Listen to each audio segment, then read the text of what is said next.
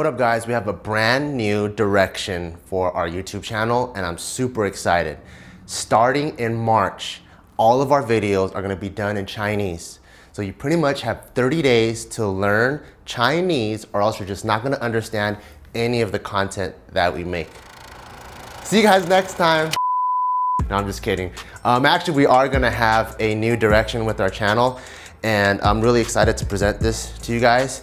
So, in the beginning, back in 2013, we were at the forefront of fitness content with apparel and our gym. But now, in a very saturated space, a lot of people's clothes, a lot of people's content, a lot of things in the fitness industry are starting to look the same. So, we want to set ourselves apart. Since the beginning, we've been a story-driven channel and brand, but we realized we've been lacking in that department. Some of our best videos were the move videos or videos that showcased the chemistry that we had within our gym staff or just some of the things that we were doing behind the scenes. So what we want to do for 2018 is go back to our roots and focus on more story.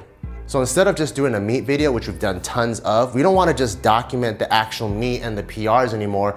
We want to go behind the athlete's life and see what it really takes to compete in a meet. So for example, it might be the phone call with his mom or her mom, or it might be the food that they have to eat, or it might even be balancing their work schedule and their training schedule. So what I'm really excited for is that this means a lot of the content that you guys will be getting will be much more meaningful content. There's gonna be way better stories, and the dialogue and conversations that are gonna come from this content are gonna go far beyond what is the best tricep exercise to get a huge bench, or what is the best quad workout. I think what has really set us apart, even from the beginning, has always been the stories, has always been what our brand's about, and even our clothes and our attitude, and we want to showcase that once again.